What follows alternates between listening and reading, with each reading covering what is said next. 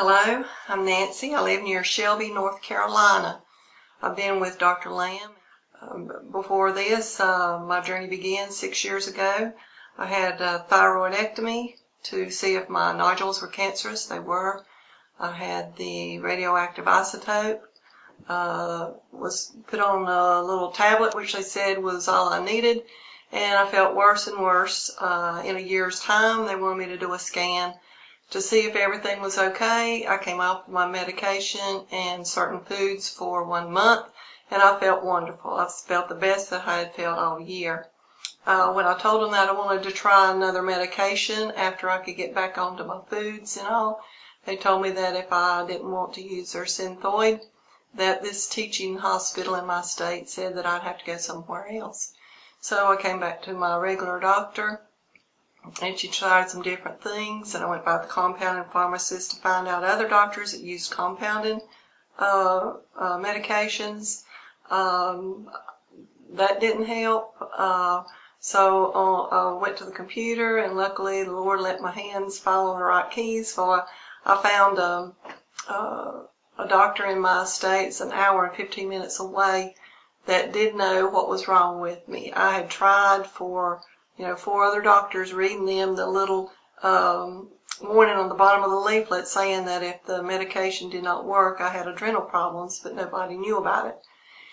So the doctor I'm at presently put me on hydrocortisone, because when I went to him, my skin was a dark brown. My surgery scar was like a little brown marker happy face.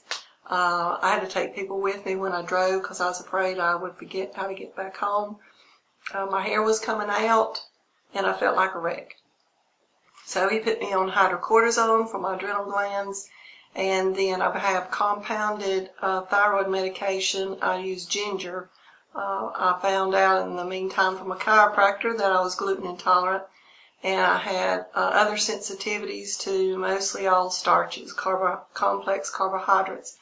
So all that was used in the medications I couldn't tolerate, so I use ginger in my compounded thyroid medicine. But I never could get quite to the level I needed to get, and I wanted my adrenal glands to try to work on their own. So again, the computer helped me land on DrLam's website, and I called in for a free consultation, and within 2 weeks, my hair quit falling out. Within 2 months, I was off of my hydrocortisone medication. I could just feel a balance begin in my body. So all I can say to the protocol is to do exactly what they say. All the different things have a reason. They've been doing it a long time, and it really works. I can tell a big difference. So I feel like I was giving back my 6 years that I've been on this journey. I have helped people along the way and family members, especially with their food issues. And if this video can help one other person, then it'll be well worth doing it. Thank you very much.